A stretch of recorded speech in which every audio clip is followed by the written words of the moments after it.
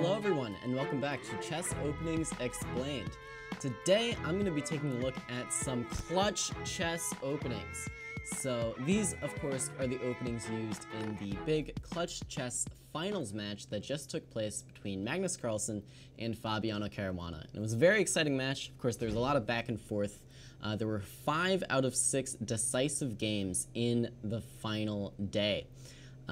And in particular, I really wanted to look at the openings that were played when Fabiano had the white pieces. And of course, we're also going to take a look at a couple different openings when Magnus had the white pieces. But in particular, I like focusing on these 3 Fabi games because both of the players were very consistent with their openings, and you can see how they adapted as the match continued. As each player started showing some new ideas, they started coming up with some new ways to combat those.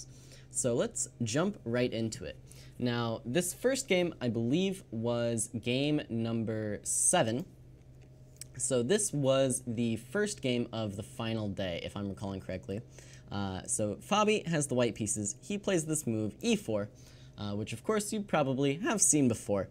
And then Magnus goes for c5. Now we have knight f3. Magnus has been playing knight c6. And Fabi is a big Rossolimo player with bishop b5. Now there are a ton of ways that black can respond to the Rossolimo. g6, for example, the most popular move, e6, d6, just knight f6, queen b6. You can play so many moves here. But Magnus chooses none of the above, and he plays the slightly strange looking move e5. And now we have a very strange looking position that could actually be gotten from a 1e4 e5. Well, actually, it couldn't really be gotten unless you get there from a very strange move order, because the knight would be attacking this pawn before this pawn could launch out to c5. So the idea of this opening for Magnus, there are kind of a few ideas. The main point, of course, is the difference in the Ruy Lopez is that we have this pawn on c5 instead of c7. So Magnus is going to claim that that's like a really useful advantage. You know, having this pawn on c5 means that this d4 square is going to be well under black's control for the immediate future, meaning it might be slightly more difficult for white to play things like an early d4, an early c3 d4, because black does have this extra pawn controlling this square. The downside to this is, of course, you are spending some time. And with this pawn already being on c5, it really does become clear that this bishop is going to be more or less the kind of problem piece for black in this case. Now, the c5 square is very often a square that this bishop can jump out to in openings like the Italian or the slower e4, e5 positions, and even you'll see this bishop come out to b4, rarely if a knight lands on c3 or something. But with the pawn on c5, none of those options available to black. And so the story of this is going to be of this bishop, also of the time spent moving this c5 pawn here. It is actually going to give black some minor difficulties in the center, because he has spent some more time and has not yet adequately really defended this pawn. Now, bishop takes c6 is a playable move right off the bat, and after d takes c6, you really don't want to capture this pawn due to these ideas of queen d4 attacking both the knight and the pawn. But bishop takes c6 is fine, and you can play d3. And this is a position that probably a lot of Rossolimo players would be quite happy with. You know, you trade the bishop off for the knight, you get the fractured pawn structure on the queen side for your opponent, and you can continue playing chess from here. Instead, though, Fabi just castles, and now Magnus is still faced with these awkward difficulties of developing this bishop. And so he brings this bishop out to d6, solving 2 problems at once, giving this bishop a square, and also defending the e5 pawn. Now, of course, this looks like a very unnatural developing move at first glance here. This bishop comes out to d6. It's not really looking at any open diagonals at all. It's kind of stuck behind these pawns, but it is a very useful piece here, and it's important to understand that in a lot of these e4, e5 positions, this bishop gets moved around quite a bit, For example, when you see it come out to c5, very often it is later followed up with a move like a6 and a bishop dropping back to a7, occasionally even all the way back to b8 or c7, depending on the case. It also, in some cases, you'll see a rook e8 and the bishop dropping back to f8, because really, in these openings, this bishop is not quite comfortable being so far outside the pawn chain. So this bishop on d6, in black's eyes, is just going to be a temporary misplacement of the bishop, and then eventually that bishop is going to get back into a more natural square, but it's serving a very nice temporary role defending the e5 pawn. d3 now for white is a nice, simple developing move by Fabi. Now we have knight g to e7. Was not played. This is, generally a common developing square for the knight. And we'll see why black does end up putting this knight on e7 in the next game. But due to Fabi's move order, black is actually allowed to place the knight onto f6 here instead. And the fact of the matter is, very often when you play systems like these, you just kind of say, okay, my bishop goes here, my knight goes here behind it on e7, and then I just develop and castle and play from there. But it's important to look out for these opportunities early on in the game, because just via chess understanding, it's very clear that f6 is a better square than e7 if we can attain it. So the question kind of arises, well, why does the knight ever go to e7? And hold tight on that question. We're going to really go in depth in that in the second game I want to look at. And now, in my opinion, after this knight lands on the f6 square, black has more or less nothing to worry about here. The downside, as opposed to coming to e7, is that this pin does kind of gain in strength a little bit, as, you know, there's never going to be any f6 to break this pin, and moving the queen out of the pin is also going to be a bit more difficult, because now a capture on e7 fractures the pawns rather than a capture on a capture on f6 fractures the pawns, whereas a capture on e7 would not do so. Sorry, excuse me. So bishop g5 is Fabi's choice, and this is the justification for allowing the knight to come to f6, but it becomes very clear in this game that after bishop h4, we see black kick the other bishop around as well, and now black can just drop this bishop back to e7.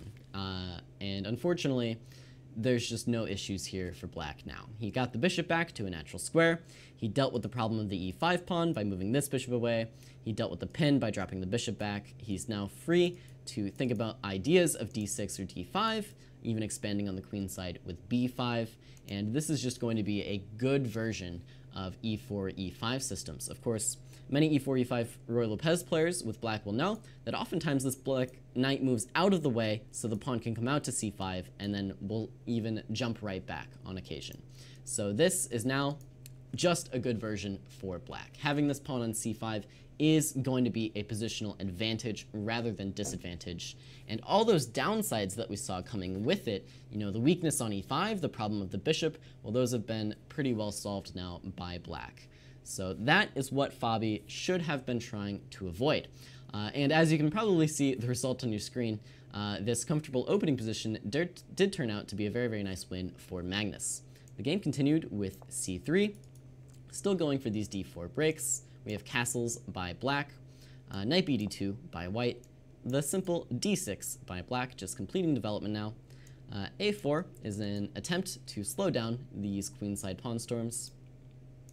And now the move knight h5 comes by black, and this is now just solidly middle game play by Magnus here.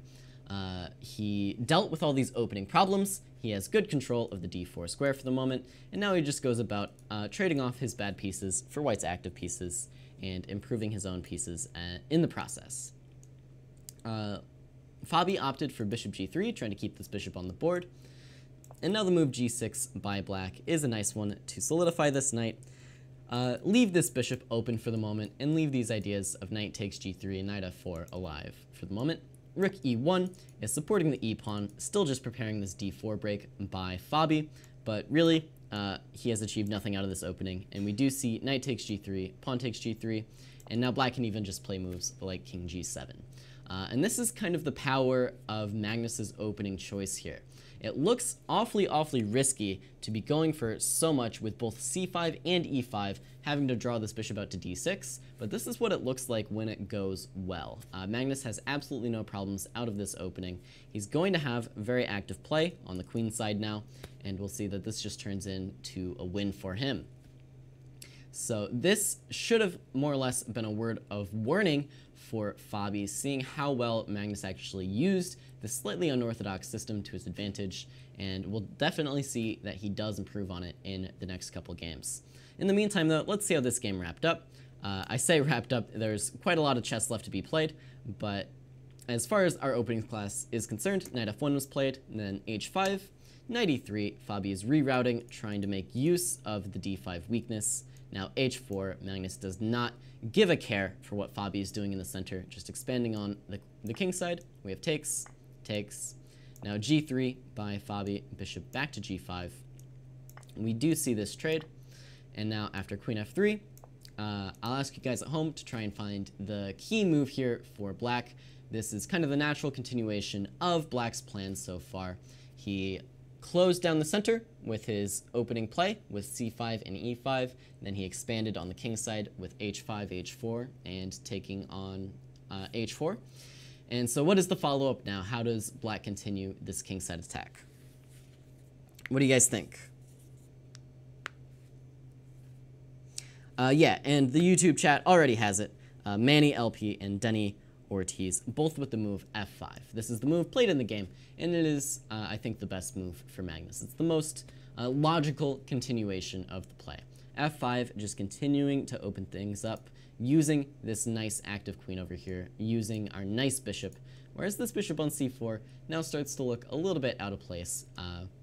There's this term for bishops where when they're staring at really solid pawns, they're biting on granite. You know, for example, like a bishop on a3 would be biting on granite, right? Can't get past the c5 pawn. This bishop on c4 sort of has the opposite problem, where it's biting on thin air, right? You know, nothing to really chomp down on here, whether it's rock or, you know, even a king. Nothing really doing for this bishop, and that's why white is really just not doing very well here. Black has all the space and the better pieces. We see e takes f5, now bishop takes f5, knight f5, rook f5, queen g2, rook a f8, rook e2, rook f3, rook a to e1. And then I don't want to spoil anything for the tactics class coming up here, because Magnus does play a very nice move to continue the attack here. But jumping ahead, we did see Magnus break through and go up the exchange and go on to win this game. If you want to see the killer tactic, stay tuned for the next class, because we're also going to be going over the key tactics from this match. And of course, Magnus wins this endgame with a little bit of difficulty. So to recap this game, the story was Magnus going for the early c5 to control d4. Fabi, unable to punish the awkward placement of this bishop, allowed black to develop naturally, and because of that, black got a very comfortable position and managed to convert it into a win because he is the world champion. And that's just what he does. Also, nice idea by black that you should probably keep in mind. This idea of knight h5, just to resolve this tension between these bishops and to get this knight to a nice active square where it can look at squares like f4. Okay, moving on to game 2. Meaning, I think, not game 2, but game 9, I believe, in the match, if I'm getting it correctly. I think. Ben Simon claims the last game was game 9. I don't know then. Alright. In this game, things went a little bit differently. We have knight f3, knight c6, bishop e5, e5, castles, bishop d6. So far, everything is exactly the same. Now, in the previous position, Fabi essayed the move d3. And here, Magnus replied with the move knight f6.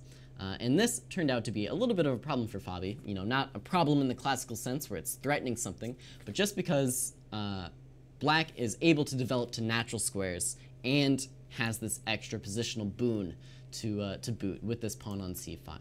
So, I'll challenge you guys at home to find the opening subtlety here. What move can you play here to make knight f6 look a little bit less appealing? What move can you play to make knight f6 seem a little bit worse than normal. And I'll give you a brief hint here. It takes advantage of this bishop on d6, and this is why I think this is the best move in the position. That's why Fabi switched to it, or at least switched back to it, depending on the game order here. Any chance these classes could be a little bit earlier? Well, sorry to hear that, X-Row. You can't always watch the VODs, but I guess it's kind of a remnant of bygone eras. We have the classes kind of in the evening here because when the club is open, we do want people to come attend in person, and we want to give them some time, you know, after 5 p.m. after they get off work to come out and come down to the club. We are, you know, kind of foremost a chess club, and then we do like providing you guys with all this online entertainment, but that's kind of why we have all these classes sort of at the same time every night. Okay, there's some ideas in the chat though. The move c3 is being mentioned, the move h3 and g4 is being mentioned, with some pretty direct threats to the knight. c4 even got a mention, and the move knight a3 is also getting mentioned. Knight a3 is a really interesting one. I'm not certain it actually prevents the move knight f6 though. I think we might still be able to get away with this move, and now because you brought your knight out here, it's true you can come to c4 and challenge my pieces, but you are sort of leaving this guy behind for a moment. So you can imagine something like this, and hold on, let's see where this bishop goes. I think, yeah, just back to c7. You can get a funny line like this, but at the end of the day, you are going to have to defend this guy.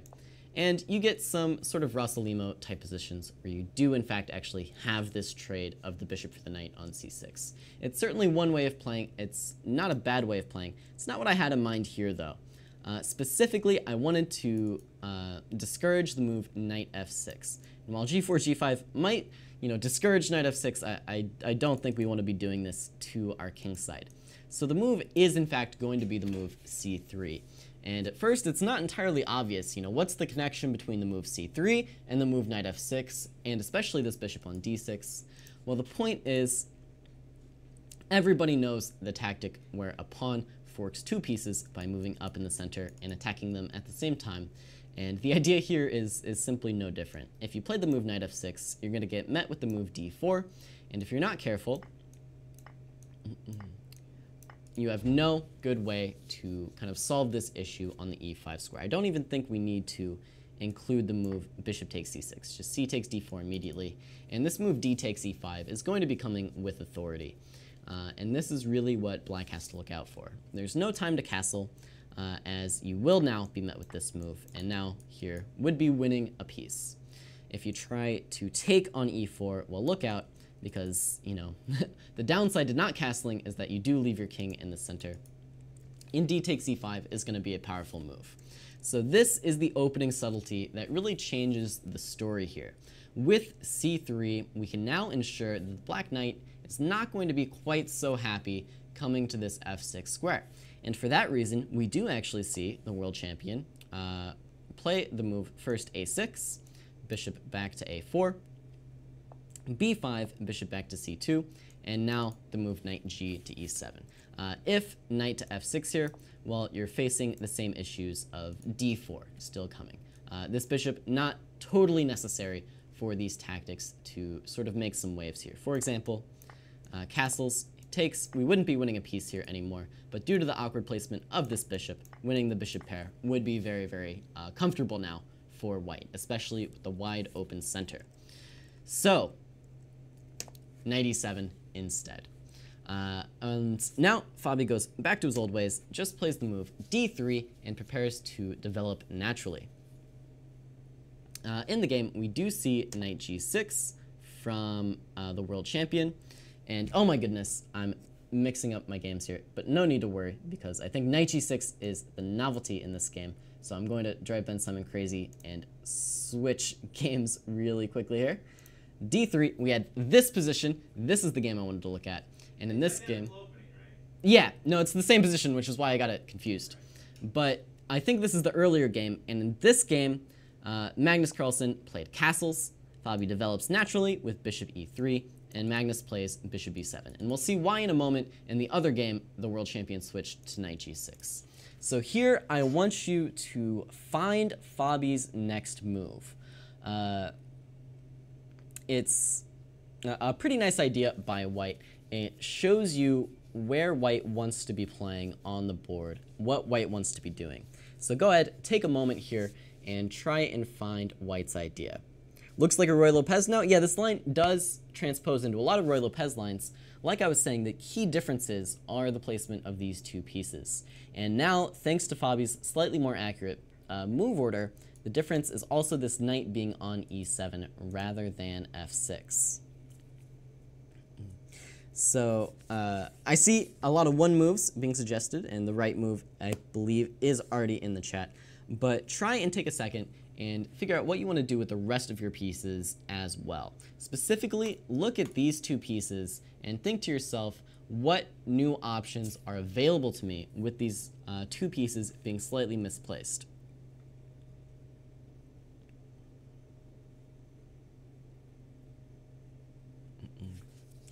So a lot of people are, seems to be sort of a four-way split. One part of the camp wants to play the move knight d2, and I'm not going to tell you that this is a bad move. It's a perfectly reasonable move, but it's perhaps missing the opportunity that Magnus allowed here. The move a4 I think is pretty common for these Spanish positions, trying to break down this b5 pawn, but it's not really going to be our idea here. You know, playing on the queen side doesn't really make use of these pieces being out of the way here. So, of course, the correct move is the move that Fabi played in the game. It's a move being suggested quite a lot. It's the move knight h4.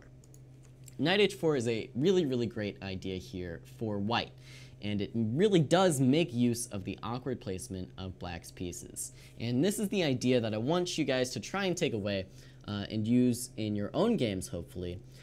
If you do find yourself playing against something very, very similar to an opening, very similar to the Ruy Lopez in this case, but with some pieces slightly differently placed, be sure to look at those differences and see what new options are available to you. That's really a great way to navigate both openings and middle game positions. It's all about relating what you see on the board to what you already know. So you say, okay, with the knight on f6 and the bishop on e7, you know, these pieces are well placed. The bishop does a good job of controlling these dark squares. This knight, in the meanwhile, controls g4 and h5. So with those pieces sort of lacking, now we can play knight h4 a lot more easily. And in fact, we can even bring this queen out to g4. And this is the key move that nobody in the chat really mentioned, to my knowledge. But this is a really key idea here, in my opinion, for white. The lack of the knight on f6 is a really, really important defender that's just not there. And that's why Fabi gets a good position in this game and gets a good attack and does manage to convert it. So, in the game, Magnus played rook e8. Fabi does take the time out of his day to play knight d2. And now we do see knight g6 come on the board, but it's a little too late now. As soon as the knight vacates the f5 square, our knight is ready to jump in. We see bishop f8, and now this move queen g4 does finally come on the board. And this is just a hugely pleasant position now for white. And this is the main point of the lecture here tonight. It's, well, one, just to enjoy these openings played, but this, I believe, is the most instructive point, making use of the differences in positions from what you already know. You know where these pieces belong in the Ruy Lopez, you know where they normally go, and now you see, well, wait, these pieces look slightly different, and then you can take advantage of it as Fabi does here. And this is the killer opening play that gives Fabi an advantage in this game.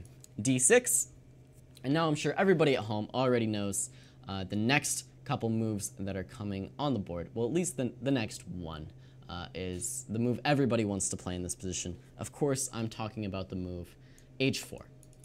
You go after this knight on g6 and go after the king. If you ever see a knight planted on g6 and it's in the way of your attack, h4, h5, that's almost always the way to go to get rid of this knight.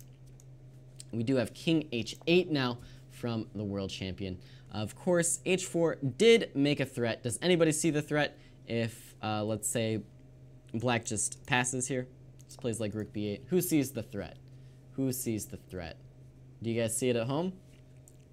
What you got?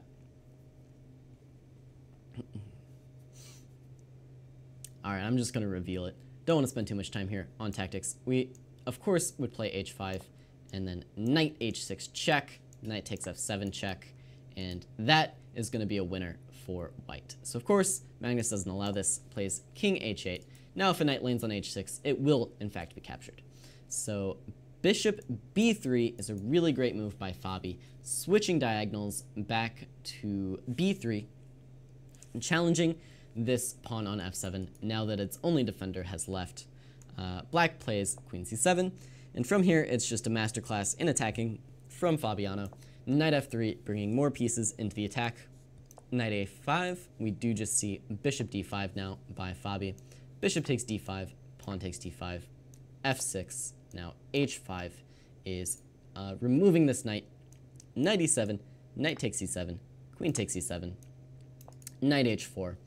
We have queen up to f7, c4 by white, takes, now e4 by black, and for those of you who may have already seen the games live, Magnus did actually miss an opportunity to get back into the game, which I'm going to talk about in tactics class, but it doesn't really have much to do with the opening play. So b3 by white now defends on c4, king g8, bishop back to d2, and the story really is just that all of these pieces are bad and these pieces are good. And Fabi does win the game from here. Knight b7, bishop c3, rook e5. Magnus felt the need to sacrifice in exchange, and from here it is just a technically winning position for Fabi. Takes, and there was some practical difficulty. Took Fabi a little bit maneuvering around, but he does come up with this nice b4 idea to break the blockade on these dark squares, breaking through onto the e5 square, and from here he does manage to convert. d7, d8, and that is an extra queen for Fabiano. So the difference here in this game from game one, c3, this is the really key move, defending the d4 square, and now with this very much discouraging the move knight f6 due to this nice idea of d4. So this brings the knight to e7 instead, and now d3, and Fabi makes use of this misplaced knight. Now, I know Ben said this one was game 11, but I am almost entirely sure that's not quite accurate because I'm 100% certain that this game was game 11, but we'll sort this one out. So, in this last game I want to look at today, I'm really sure on this one, was game 11 of the match, the penultimate round. Fabiano was in almost a must-win situation. He was down 1 point going into these last 2 rounds, which were both worth 3 points due to the format of the tournament. So with a win here, he would be in a very good spot to win the match. And so what did he pull out? The same stuff he had been playing, e4, c5. And we get an identical position, except this got messed up just a bit. Okay, we get an identical position with c3, a6, bishop back, b5, bishop back, knight ge7. Now, d3 from Fabiano, and, you know, Magnus fool him once, but tough to fool him twice. He can't get fooled again, as a certain president would say.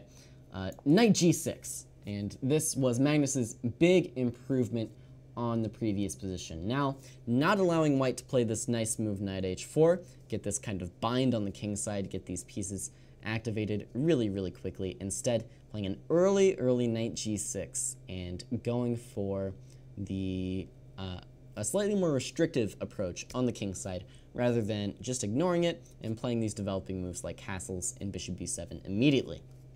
In the game, Fabi just develops with the move bishop e3, castles, knight bd2, now bishop e7.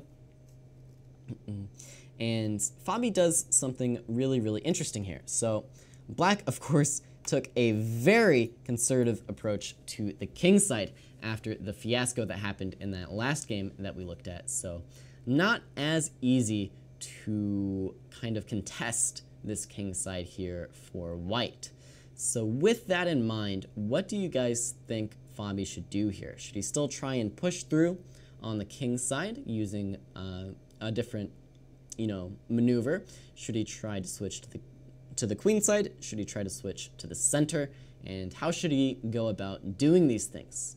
Let me know what you guys think here in the chat.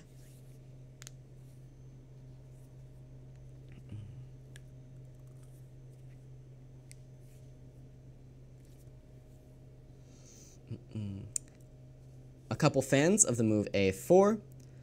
There's one fan of the move knight b3, which does make a threat. Rook e1, knight f1, knight g3 is a maneuver that's been suggested, aiming for this f5 square. h3, d4. So some good ideas here. These are all kind of classical Ruy Lopez, ideas, plans in positions like these. However, I'm going to ask you once again to fall back on this method I was talking about in the previous game. Fabi came up with the move knight h4 and queen g4, and at least my thought process following these moves is you look at the difference of the pieces and then try to take advantage of it. But now, we know a little bit about the position that we just had. This is now game 11. We have this knowledge banked. And what's the difference in this position compared to the last position? Well, black has spent 2 full tempi on the king side rather than spending these tempi developing elsewhere. And because black has spent these tempi on the king side, it does make sense that he's less equipped to deal with threats in the center, right? This bishop's not yet on the b7 square. This bishop has dropped back, no longer defending e5. This knight has also left the defense of the d5 square. And so the center is now where Fabi decides to make his break. And that's a really, really sensible approach. It all comes back to relating these positions to what you already know. And from there, as you play more and more games, play more positions in these openings, you start to really understand more and more ideas and become better equipped to handle these sort of curveballs that inevitably get thrown at you, right? Nobody always gets a game in their prep. But this is how you can start to develop that really solid knowledge base and be able to handle differences in the opening. So here, Fabi first decided to focus on this d5 square. This knight, of course, leaving the d5 square, the bishop not yet on b7. He plays the move bishop b3. And it's a really interesting maneuver here by Fabi, bringing the bishop back out and now aiming for the d5 square. He's made it very, very difficult. Magnus has made it very, very difficult for himself to get back to a square on e7 with the knight, so it's difficult to challenge a bishop landing on d5. So after d6, we do in fact see the move bishop d5 with threats along this diagonal. Magnus came up with the move queen e8, and now I'm sure you guys at home know the follow-up here for Fabi. This is the key break in the position, making use of the fact that the black pieces have sort of evacuated the center just a little bit.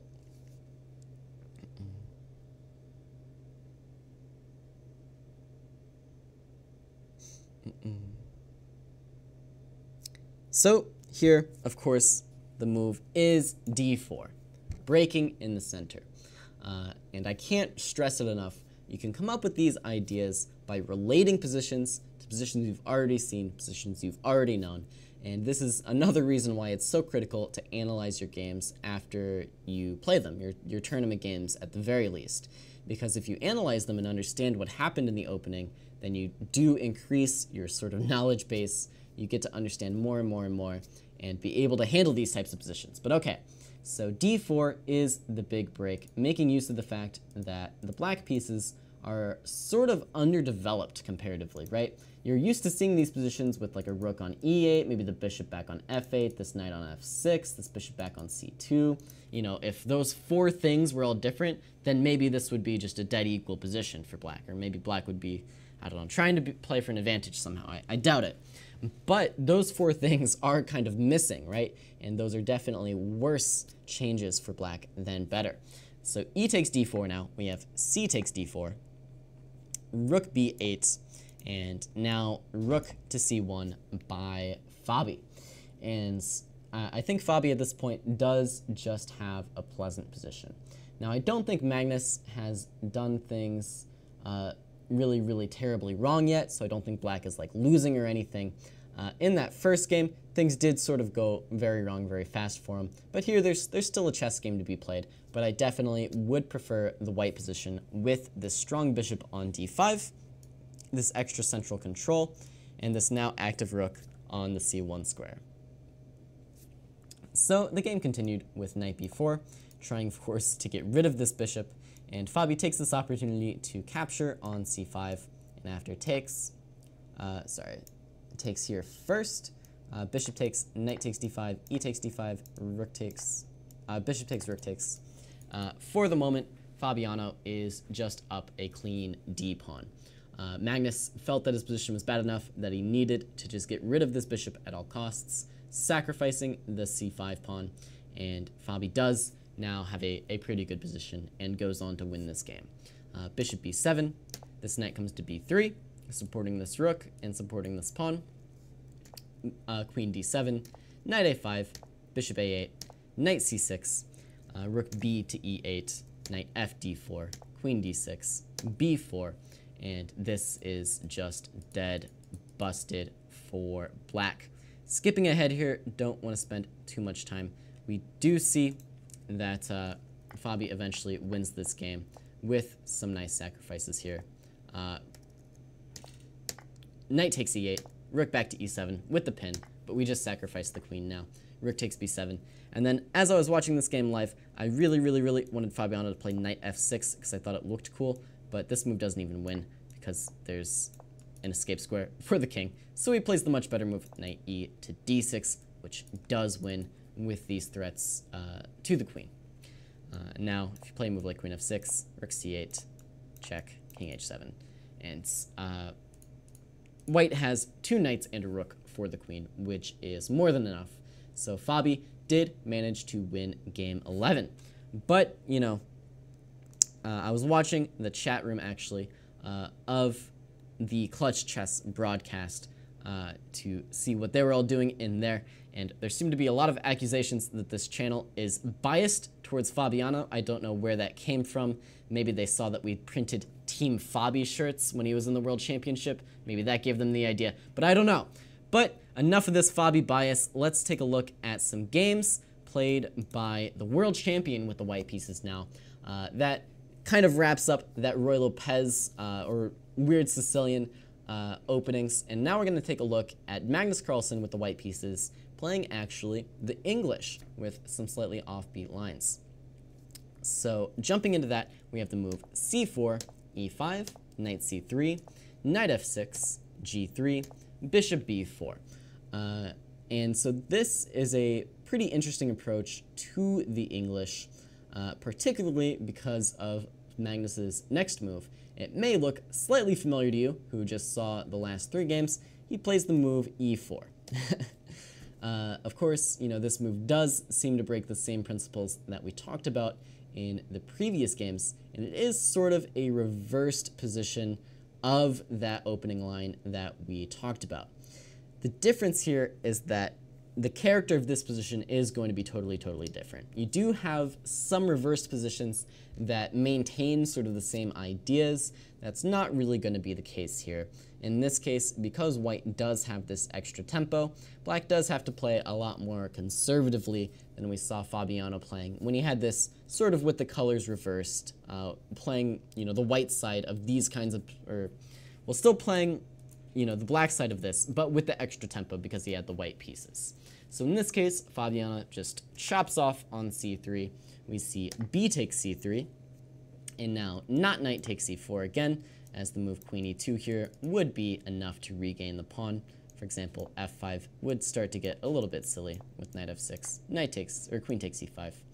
And this is not really something that black wants to go for. You could get some type of endgame, but these are going to be favorable for white with the bishop pair. So not knight takes e4, rather just castles by black. And now Magnus plays the move f3, which honestly is not the greatest move in all of chess. Of course, you know, f3 is a good supporting move towards the center. You know, we do talk about supporting the center quite often, but in these positions, I do think it makes just more sense to continue developing naturally with a move like bishop g2, and this is very, very well-known territory, actually. This knight coming out to e2 now, supporting the center. It's a little bit of a different story with this knight coming to e2 rather than f3 here. Here it happens by choice because we don't want to block off our own bishop, and white can just expand in the center in the near future. You know, a move like d5 is likely on black's mind, and you sort of just get everything blowing up here, and this is pretty well-known territory. But rather than go for the norm, Magnus decided to shock everyone, first with the move f3. Now black responds with the move rook to e8, and this is another really instructive move by Fabiano, I want to say. And the reason for that is he's following the same principle that I talked about earlier. You know, he knows this line with bishop g2. I guarantee he knows it because he's just the greatest ever, or at least second greatest ever. And what's the difference between bishop g2 and f3? Well, Fabiano spots it. White's not developing his pieces in time. His king could get stuck in the center. Thus, the move rook e8, preparing to open up lines to get at this king. Now, what happens if white plays sort of nonchalantly?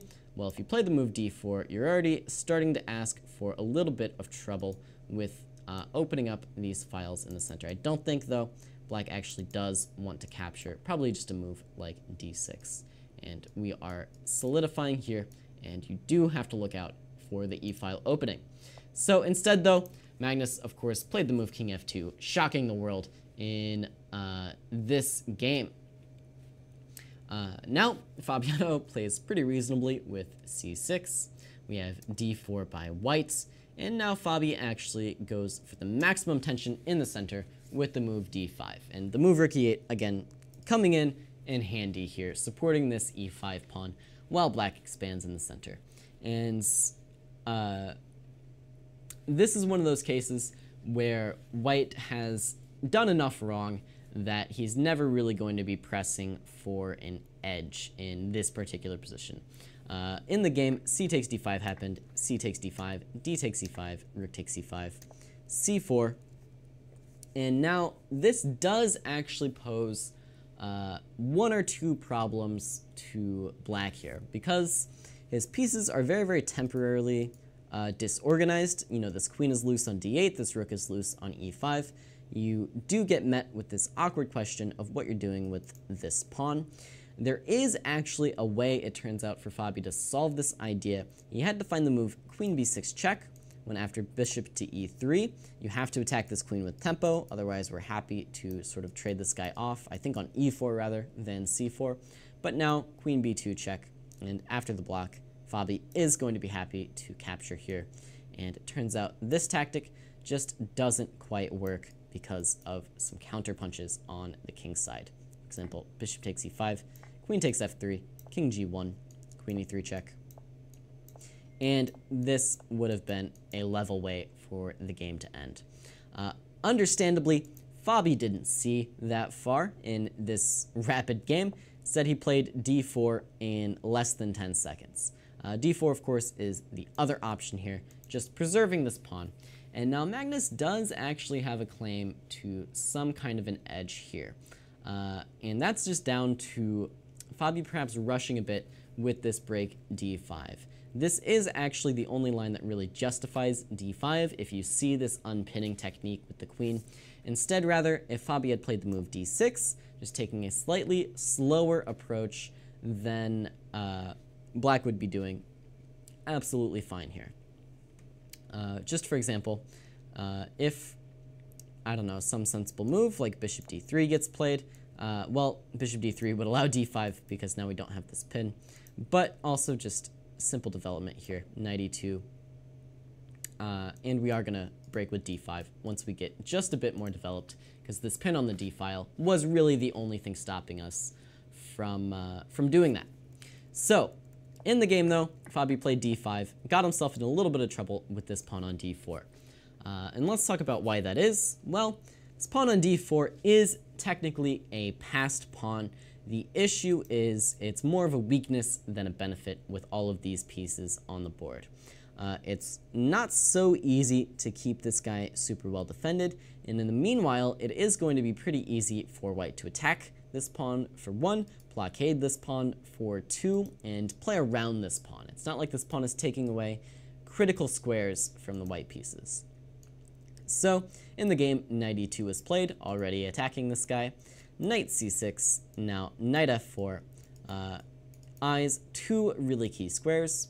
This knight actually dropped back to d7 in the game, and then we saw knight d5 by Magnus, and this is more or less, white's claim to an advantage here. He claims he gets the strong knight on d5, which is unassailable by any of the black pawns, and black is definitely not able to do the same on the d4 square.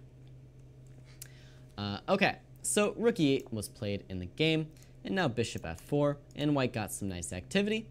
We saw knight d to e5. We get a trade of the bishop for the knights. Now bishop out to d3, blockading the pawn. And f5 was Fabi's try to create some counterplay. We saw rook e1, f takes e4, bishop takes e4, bishop f5, takes, f4, queen d7, rook b1, rook a to f8, Fabi eyeing this f4 guy. But this is really just going to be a good position for Magnus here. King g1 played in the game, rook f7. And I am going to play through these moves rather quickly, as this is a little bit outside the scope of this openings lecture. Magnus pushes on the king side eventually, but does not manage to actually get enough. Queens come off the board. See these guys get traded, and this endgame may be winning, but that is a question for the endgame class. This is not the endgame class. This is the opening class. Then out of nowhere, Magnus suddenly hung all of his pawns, and the game was drawn in pretty severe time pressure. So that was their first foray into this English with kind of the reversed idea from those first 3 games we looked at. And then I wanted to take a look at the second game, and this is actually the final game of the entire match. This is where it was all decided. Just some context for you going into this game. Fabiano, as we saw in this last game, has faced this system from Magnus before. And the current match situation was Fabiano had a decisive lead, and Magnus was in a must-win situation. Magnus drew or lost, Fabi wins the match. If Magnus wins this game, then Magnus wins the match. They were in a pretty unique situation where, a tie was impossible. They couldn't tie the match anymore, but both players could still win. So Magnus, much win situation. Fabiano, a draw is enough to clinch. And Magnus comes right back out with the move c4. This is game 12. e5, knight c3, knight f6, g3, bishop b4, and e4. The exact same thing we just saw. Fabi plays the move bishop takes c3, b takes c3. Black went ahead and castled. We did see f3 as in the previous game, and then Fabi had a unique idea sort of in store for Magnus in this case. So in the previous game, we saw the move rook e8, and Fabi got into a fine position, but after d5, did find himself running into a bit of trouble. So perhaps, he went back home and saw that after rook e8, there are more options than just king f2, and honestly, I would be surprised to see Magnus repeat the move king f2, so it sort of makes sense that Fabi wanted to come up with something new here, not wanting to, allow his opponent to deviate first. So rather than rook e8, Fabi comes up with the move b5, and this at first is a bit of a stunner. B5 definitely is not the first move that crosses your mind. And the idea, though, is fairly logical, right? In the previous game, we saw Fabi struggling to get the move d5 to work. He ran into this issue of this move c4, an issue he wasn't able to really adequately solve, found himself in a little bit of trouble. So using that as a jumping off point, it's not so ridiculous to come up with the move b5. Relating and learning from previous games. That's what these top players do in these matches. So b5, and the idea, of course, is if you do capture this pawn, you're going to get met immediately with the move d5, and you don't have time for any of your funny business with d4 and potential pins along the d file. And while this is a pawn sacrifice, it is a pretty comfortable one for Fabi. You can follow it up with a move like a6, for example, takes, knight takes, and as we get developed here, bishop e3, for example, queen e7. Fabi just enjoys a nice lead in the center and has some quick development in return for the pawn. To continue the line just a bit, knight h3, for example, d4 is creating immediate threats.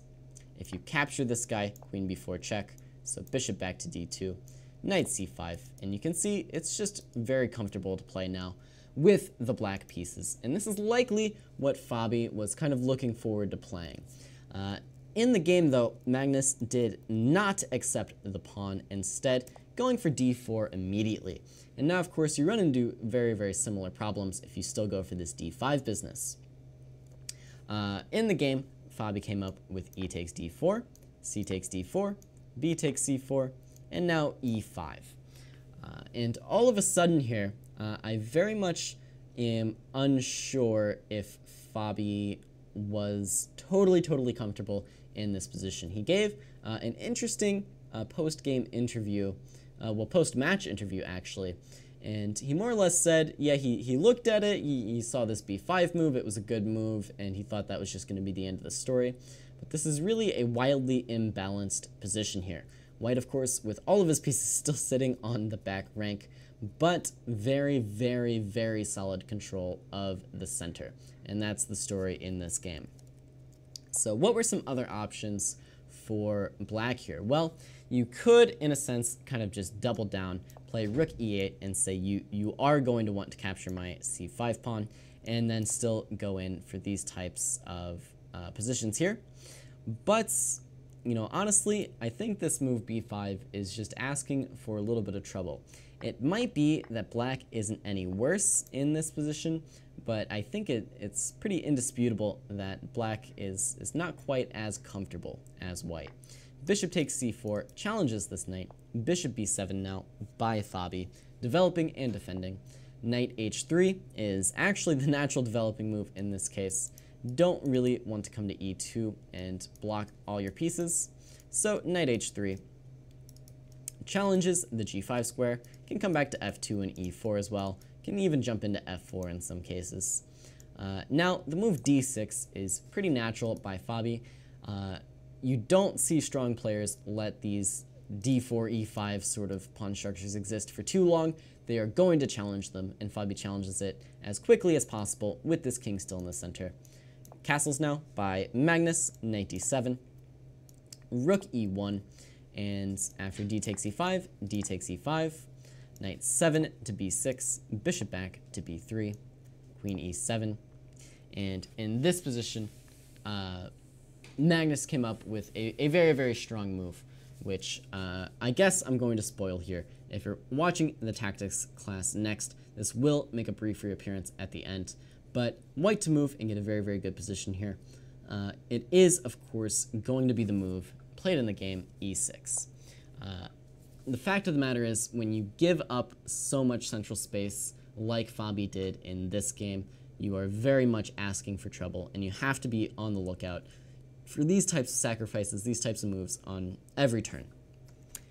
Perhaps, I don't know, maybe slightly better for Fabi was to play the move c5. The idea being now, if you go for similar stuff, we can just take, and we are just in time to lock this bishop out of the game before things get too crazy here. In the game, though, queen e7 was not going to be enough. e6 comes on the board, f takes e6, and now knight g5, and white is quite simply crushing in this position. Rook f6, queen c2, rook g6, and then more tactics to follow, led to the end of the game pretty quickly here with Magnus just going up a queen and finishing Fabi off here.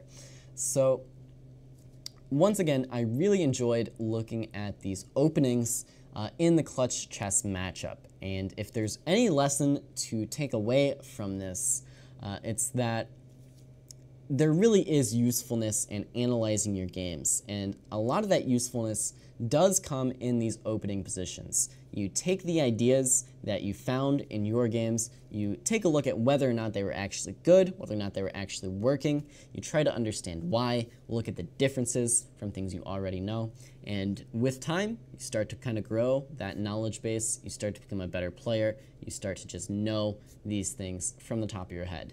If Magnus and Fabi are still doing it at their level, definitely there's still things we can learn at our lowly amateur level as well.